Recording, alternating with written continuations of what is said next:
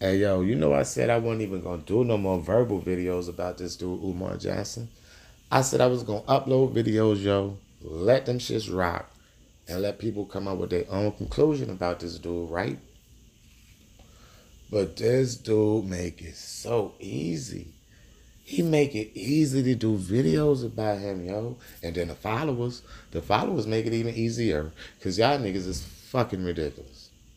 Y'all are ridiculous. No disrespect. No disrespect. Cause like I said, and I have said in the past, and I'll say it again, everybody needs something to believe in. Everybody needs something to believe in, yo. But to me, it is not him. He is not my God. He is not my prophet. Y'all treat this dude like he's God. Y'all treat this dude like he's your prophet. I mean, don't let these sweet words put a veil over your eyes to the point y'all don't have common sense and y'all can't see the bullshit he do. Come on, man. Yeah, I don't understand. And then you sit like this dude tell me. This dude tell me, right? Like, well, I guarantee you drink alcohol. When you go to the club, you pop bottles. I mean, granted, okay. Now this is the thing. You're right. When we go to the club and pop bottles, we gain something from popping bottles. Alcohol is inside them fucking bottles we pop. When you sit and push this donate button and donate this motherfucking money, what are you receiving outside of a video that he gonna shoot you on Instagram or Facebook 3 or 4 weeks down the line, talking, don't even give you per se a shout out for donating money, because every dime that he receives is not enough for him. It's not enough for him.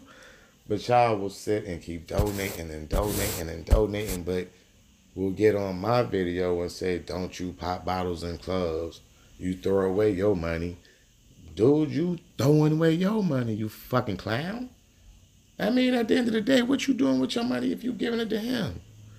What do you see that you got in return from donating your money besides this school that he do not? Well, I ain't gonna say he don't own it. He don't own it. I don't know whatever the fuck that 400,000 he put down on it. I guess he down payment on it. I mean, whatever he did, he put a down payment on it, I guess. But whatever the case may be, this is where y'all kill me, right?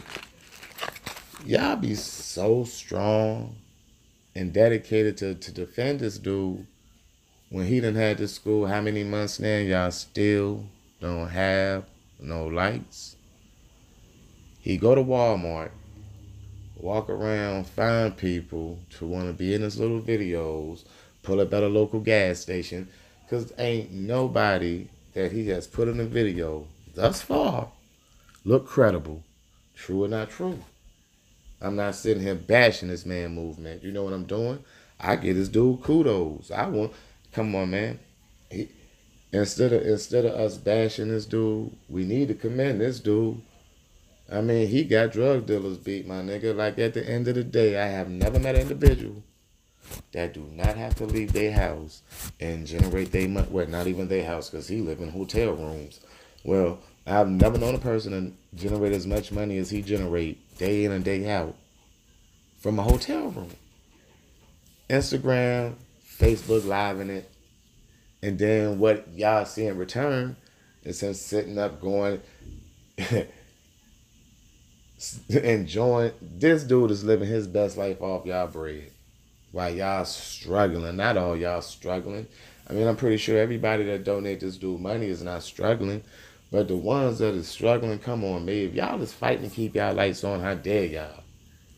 If y'all are fighting to keep food on y'all table, how dare y'all? I mean, what I do with Umar, I respect that man hustle. Because he got y'all so brainwashed and to the point I'm gonna respect his hustle. Don't like him as an individual because I feel he's a coward. I mean, he take black people. He know where to hit black people where they hurt, where it hurts, and he touched sensitive sides on a lot of situations. And he know one thing about black people: we get sensitive on certain topics, and he know how to push buttons and use his words wisely. And I mean, so I respect the nigga hustle, but I don't respect him as an individual because you picked the wrong people to target, my dude. I mean, hey, go to Beverly Hills, target them. Don't target poor black people in the computer in the neighborhoods and single moms and all that. And who are you?